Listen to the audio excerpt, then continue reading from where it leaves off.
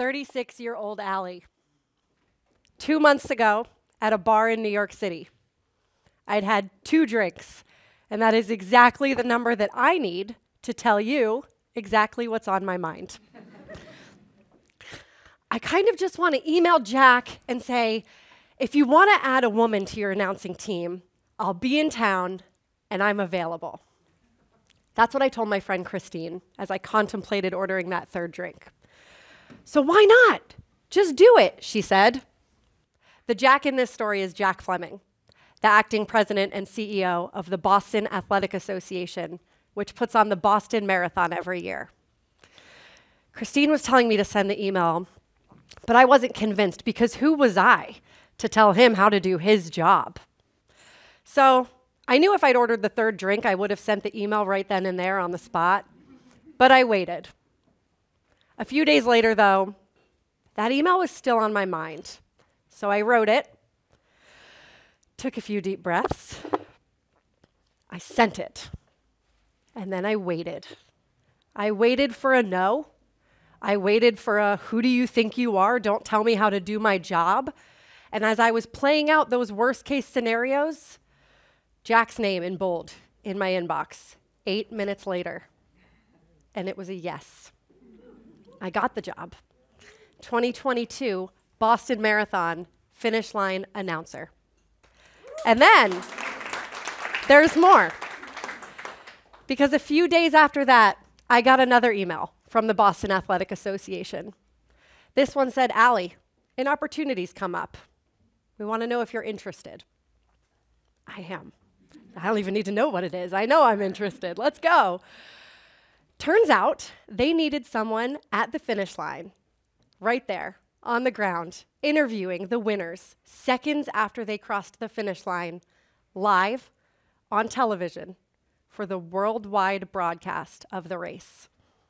I had no experience doing this, but the job was mine if I wanted it, which I did. I needed 0 drinks to commit to that. I was in. Yes, sign me up. And that's the story of how I got to spend 10 magical hours at the 2022 Boston Marathon finish line. I am here today to tell you to send the email.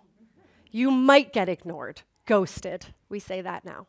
You might get a no. You might get a who do you think you are telling me how to do my job. You also might get a yes, and then another yes, and then another opportunity, and it all might change your entire life. Now, to bring you to that finish line, I want to tell you about a few of my start lines. There's 7-year-old Allie. She was really fun.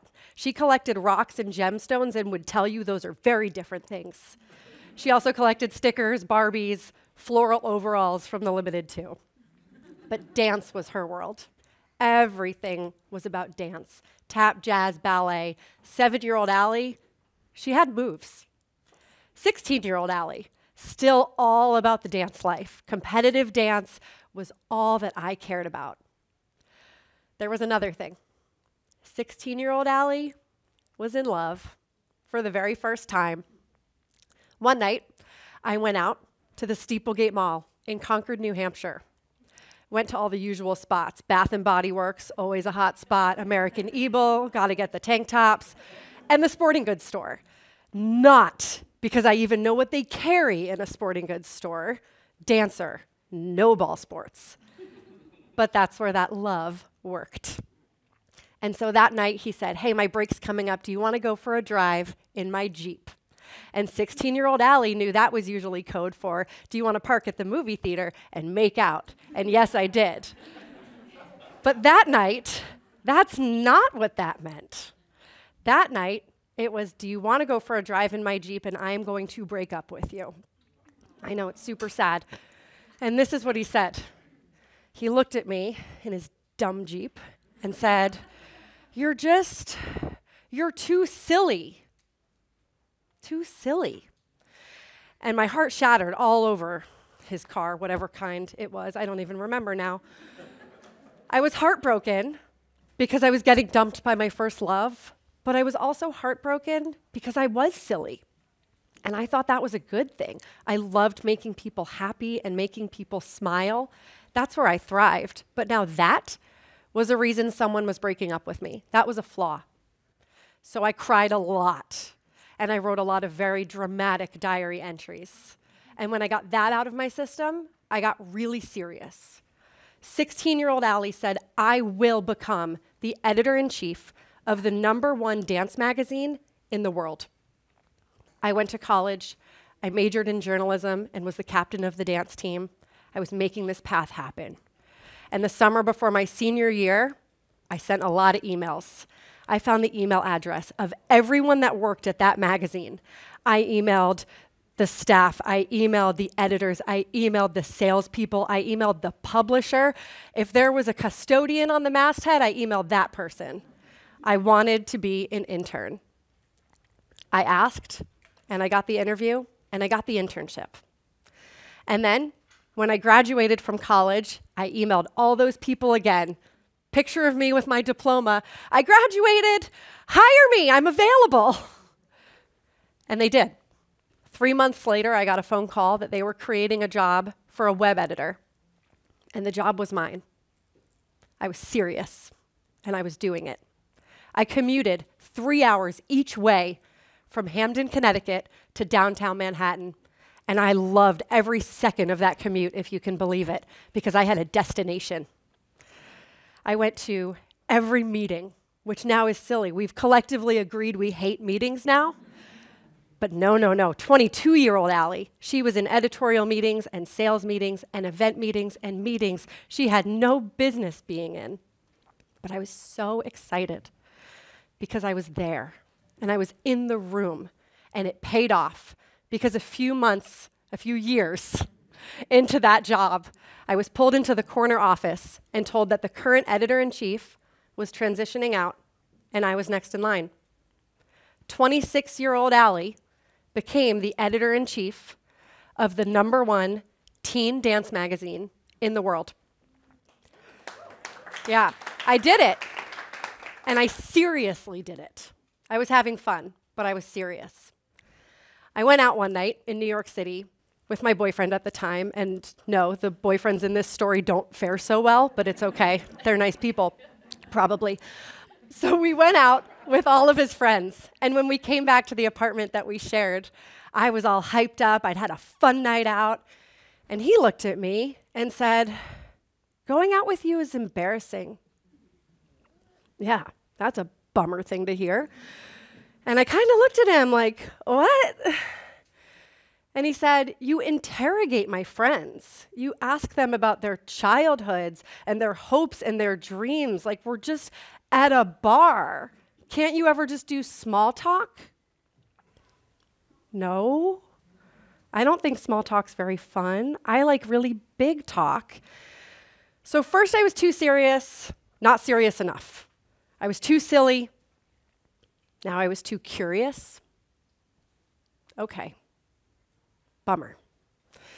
Now, the twist during this time is that I had my dream job. I no longer had my dream relationship. That ended 3 days later. That's okay. But also, I wasn't a dancer anymore. In a twist, that 5th grade Allie who hid from the timed mile during the presidential physical fitness test, she never would have believed this. But grown-up Allie was running for fun, by choice, sometimes even paying money to run. I know it doesn't make a lot of sense, but I loved it. I couldn't get enough. And when you can't shut up about something, what do? Yeah, you start a blog. So that's what I did, and I called it Allie on the Run. Every morning on that downtown commute, I would write about my morning run. 10,000 words about a 4-mile run around the bridle path in Central Park. Always had a flair for the dramatic writing. But running was my whole world, and it was what I loved. But I was also pretty sick. And so when my Crohn's disease, which I've lived with since I was 7, when it got to a point that I knew I needed to make a pretty major lifestyle change, I said, I think it might be time for me to leave my dream job. I need to totally overhaul this life. And so I left the magazine, and I did it on my terms, and I was proud of the work that I had done. And so I said, okay, I'm resigning. It's all good. oh my God, what did I just do? I did not have a backup plan. I don't necessarily advise this. But I knew a few things. I knew I loved to run, and I knew I loved to write. And was there a way that I could marry those things? And so, back to my emails. I emailed every editor at every magazine that I read and loved and could think of. Runner's World, Women's Running, Self, Shape, Fitness, Well and Good. Everyone got emails from Allie Feller pitching them ideas. And a lot said no, and even more ignored me. But enough said yes that soon I was able to become a full-time freelance writer and editor, writing about running. And I needed a hobby. I wanted to talk more about running, and so I launched a podcast, the Allie on the Run Show. When I launched it, the goal was to have conversations with my friends about our own journeys to start and finish lines. It was just supposed to be fun. Now, it's my full-time job. It is the #1 running podcast in the country. And last week, the Allie on the Run Show was number 53 on Apple Podcasts' all-time sports charts. Number 53. Thank you. One of just 3 women-hosted shows in the top 100 in the sports category. We're going to get that number up higher. And I'm going to maybe learn more about other sports. We'll see. The great thing about the Allie on the Run Show is what I get to do, which is ask people about their childhoods and their hopes and their dreams. I get to do the curious thing, and sometimes I'm even a little bit silly. I have listened as Des Linden came on the show in 2018 and said, I want to win the Boston Marathon. And then 2 weeks later, she did exactly that in driving winds and rain and some of the craziest conditions we've ever seen here in Boston. I've listened as Adrienne Hazlitt came on the show and bravely talked about losing her leg in the 2013 Boston Marathon bombings, and this year returned to the show to talk about completing the 2022 race in the para-athletics division that she helped create. Olympic bronze medalist Molly Seidel has been on the show, and she has shared both her best and her worst dating stories, because we do like to keep it silly sometimes. And Wyoming Attias came on the show and talked about winning Olympic gold in the 1960s at just 19 years old. Then there was Gabe Grunwald. Gabe came on the show 1 year before she passed away from a rare cancer as a professional athlete. And she reminded us that it's okay to struggle, but it is not okay to give up. Then, there was a point I said to my dear husband, you know, I just want to stand at finish lines and cheer for people all day. And then, light bulb. That's a job. It's called a finish line announcer. We are the people on the microphone at your start line. We tell you where to find the porta potties. But at the finish line, we are your hype squad, we are your #1 cheerleader, and we are your biggest fans.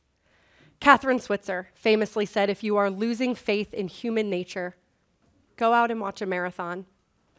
She was so right, and I know. I have been at the finish line of dozens of races, and I have seen firsthand the range of human emotion. Elation, joy, pride, sadness, disappointment.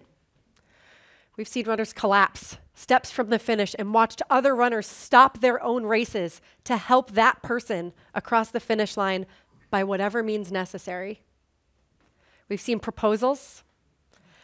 We have seen so much vomit.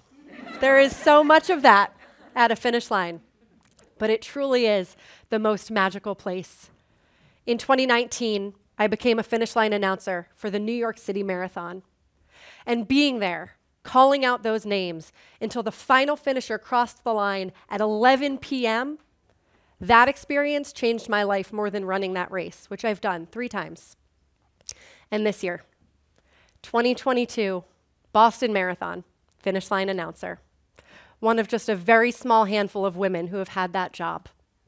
It was the greatest honor, and it changed my life. And it all happened because I sent the email. So I am here today to tell you to send the email. You are you. Stay authentically you. Maybe you are too silly or too curious or too something for someone, but you are you, and I want you to stay you. And instead of saying, I guess I'll send the email because what's the worst that might happen? Say, I'm going to send the email because this is the best thing that might happen. Send the email. Thank you.